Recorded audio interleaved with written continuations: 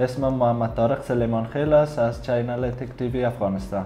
خب دوستا، این تلفن گلکسی 8 64 جی بی حافظه داره و دارای دو کامera می باشه که کامره سلفیش 16 پلاس 8 مگاپیکسل می باشه که دبل کامera یاد میشه و همچنان کامره عقبیش 16 مگاپیکسل می باشه و همچنان 64 جی بی حافظه داره و 4 جی بی رم داره و اگر این تلفن در آب بفتوانه به زودی خراب نمیشه و همچنان همین خصوصیت خوبش است که زیادتر تلفن های خصوصیت خوب نداره. آل باکس تلفن باز میکنیم و میبینیم در داخل از چی مشخصات داره و او را به شما معرفی میکنم. و دوستا، کسی که این تلفن خریداری میکنه، این کاور به شکل بونس از طرف کمپانی سامسونگ برشان در نظر گرفته شده. این هم بسته راهنمایی تلفن است که اگر تلفن کدام وقت مشکل پیدا میکنه به این میتونیم ما مراجعه کنیم و این هم وارنتی کارتش است که از هر جایی که اون خریده باشیم به 1 سال وارنتی کارت داره که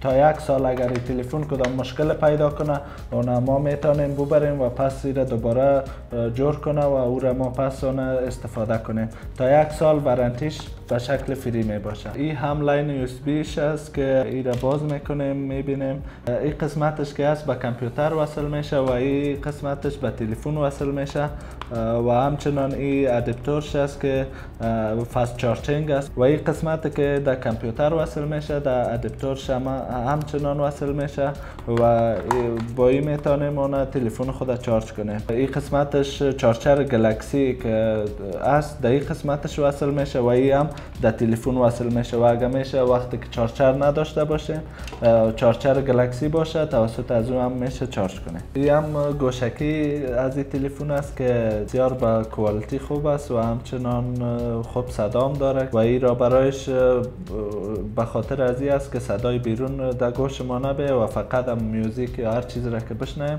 و فقط هم را ما شنیده بتانیم. دوستا، تمام اجزای تلفن که در داخل باکس بود را براتون معرفی کردم و فعلا خود تلفن معرفی میکنم که دیگه چی کمالات داره و این هم کلید است که توسط از این میتونیم ما سیم کارت و یا مموری کارت از این تلفن بکشیم. خود اینجا ما میتونیم سیم کارتش باز کنیم که به این شکل در این قسمت هم سیم کارت میخوره و هم مموری کارت. در این قسمتش سیم کارت میه و در این قسمتش اس دی کارت و یا مموری کارت.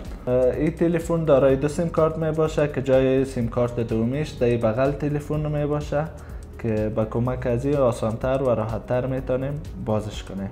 این تلفن در این قسمت جای چارجرش می باشه که و این هم جای گوشکیش، این هم مایکش است و در این قسمت لاسپیکرش است و این هم کامره پشت سرش، این هم فینگرپرینتش است. با فشار دادن این تکمه ما میتونیم تلفن رو روشن کنیم.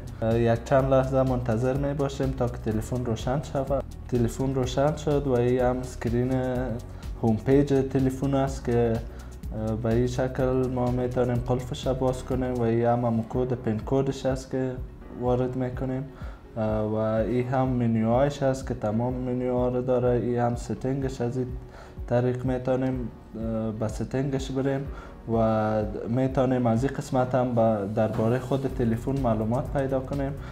مثلا در این قسمت سافتویر انفورمیشن است که اندروید تلفن 8 است و همچنان آخرین مدل اندروید است که از این بالاتر دیگه مدل اندروید نیست البته و در اول جولای 2018 لانچ شده. از این قسمت میتونیم اون ببینیم. خب عزیزا، در این تلفن از انواع اپلیکیشن ها ما میتونیم استفاده کنیم، مثلا فیسبوک، زاپیا، واتساپ، وایبر، اسکایپ، اینستاگرام، یوتیوب، هر کدامش که بخوایم. یعنی اندروید از این بسیار بلند است و هر نوع اپلیکیشن سپورت کرده میتونه.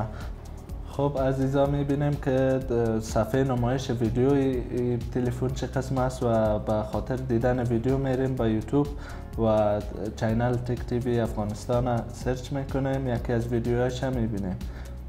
خب این ویدیو رو میبینیم که چه قسم نمایش میده و صداش چه قسم است. Regarding its warranty, which is a big concern in the market for anyone buying a mid-range mobile خب میریم کمرهش میبینیم که کمره پیش روی 16 پلاس 8 مگاپیکسل، یعنی دبل کمره داره که این قسمت دو کمره داره و این قسمتش فلش پیش رویش است و کمره پشت سرش 16 مگاپیکسل است. و میریم کوالیتی کمره را میبینیم که چه قسم است. هم سلفی است که میبینیم ویدیوش که چه قسم ریکارد میکنه کمره پشت سرش و به این قسم میتونیم که ما ریکارد کنیم ویدیو و کوالیتی بسیار خوب داره. 16 مگاپیکسل که در اکثریت تلفن ها 16 مگاپیکسل کامera نمی باشه. و لاک کردن این تلفن از طریق فینگرپرینت هم میشه و همچنان فیس لاک هم میشه که ما به خاطر فعال ساختن فیس لاک و یا فینگرپرینت به ستینگ تلفن میریم و بایومتریک اند سکیوریتی و اینجا فیس ریکگنیشن است که توسط از این میتونیم در این قسمت که وقتی که فیس ریکگنیشن انتخاب میکنیم پین کد میخواد، پین کد که وارد کردیم و این قسمت فیس لاک فعال میشه. فیس لاک این تلفن فعال کردیم و فعلا میریم میبینیم که چه قسم کار میده. تلفن قفل میکنیم و فیس لاکش فعال شده. ما میخوایم حالا فینگرپرینت فعال کنیم که از اینجا ما میتونیم به نام فینگرپرینت اسکنر کلیک میکنیم که فینگرپرینت وقتی که ما میخوایم فعال کنیم در این قسمت پین کد میخواد، پین کدش میزنیم و در این قسمت اد فینگرپرینت یک فینگرپرینت نوان اد میکنیم و به این شکل تا که فیصدی از این پوره میشه ما چندین بار در این قسمت انگشت خودم میمانیم و دور میکنیم. به این شکل فیصدیش پوره شد و فینگرپرینتش هم فعال شد و به این شکل قلفش میکنیم که ما به این قسمت فینگر خود اینجا بانیم و اتومات قفلش باز میشه. خب اجزایی بود تلفنی که امروز ما به شما معرفی کردم و اگر ویدیوی ما خوش شما آمد لطفا چینل ما را سابسکرایب کنین و نظریاتتان با ما شریک سازید و منتظر ویدیوهای بعدی ما باشید.